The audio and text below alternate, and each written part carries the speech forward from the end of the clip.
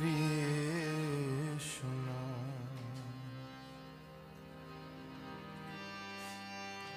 Hare Krishna.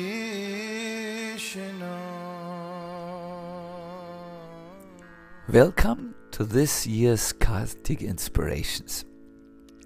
You will hear here inspirations for your own spiritual life by listening to the direct experiences of a pilgrim to Vrindavan, hearing excerpts from sacred scriptures and the vast Brajabasa Vrndavana literature.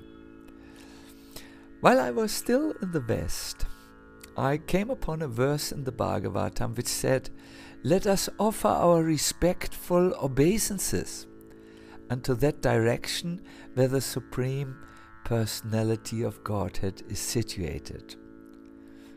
Offering obeisances to the direction where Hari is situated, what does this mean? Well, on this earth, there are sacred places where the influence of this age is not present.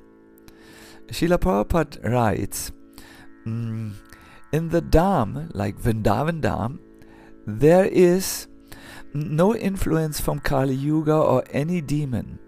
If one takes shelter of such a dham, worship of the Lord becomes very easy, and resultant spiritual advancement quickly takes place. One may still go to Vrindavan and similar places to achieve the results of spiritual activities very quickly. Yes, the advancement which comes due to spiritual activities, and of course also the installment of mercy, is very quickly happening. It is accelerated in places like Vrindavan dham. To be very concrete about this offering obeisances to the direction of Vrindavan, which may be most relevant for all of you, I would like to cite the example of one saintly person who lived in Nandagram, Vrindavan, and had this habit.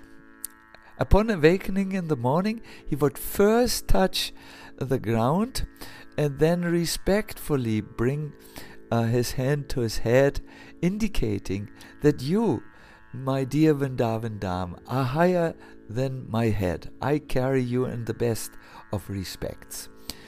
Even if he would go outside of Vrindavan to places, say like Delhi, he would repeat this simple gesture of offering his respects. Isn't that a wonderful idea?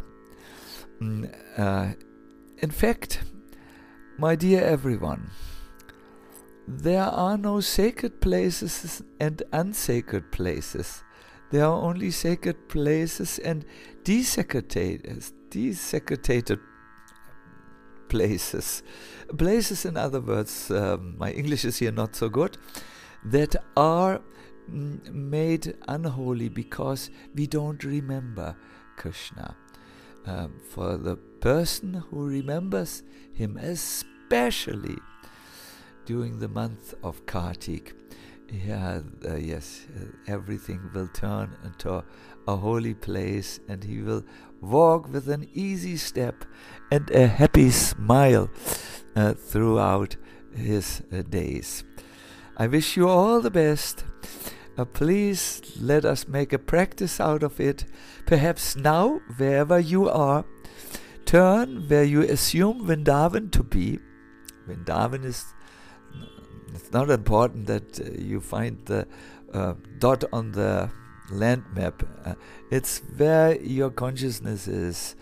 Offer your respect in that favorable direction, and you will have made the first step into the holy dham, the holy land of Vrindavan.